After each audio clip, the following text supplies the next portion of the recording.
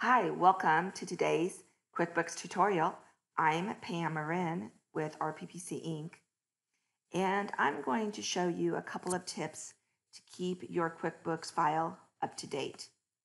If you click under the Help menu, when you click on this Update QuickBooks Desktop, you will see a few different options I'm going to show you on these tabs. Click on Options. You want to do Automatic Update. Most of us want this so it reminds you. It will still ask you to run it, but that way you don't have to manually go in. And then down here, I always want to select Mark All. Even if you aren't using the payroll features or anything like that, still get all those updates. Click Save. When you look at Update Now, you'll see here when the last update was, or if it's never been updated because there was an error.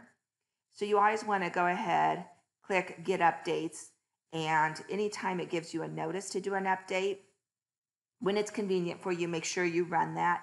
And if you're running QuickBooks on a server environment, always run it on the server first, and then run it on each of your desktops. Make sure that everybody is running with the same updates. Your QuickBooks file will run much better. So that's the number one tip for making sure your QuickBooks file gets updated and it gets the full updates.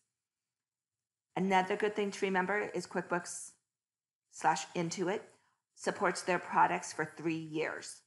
So definitely want to keep within the latest 3 years of the versions of QuickBooks to make sure you are getting those updates.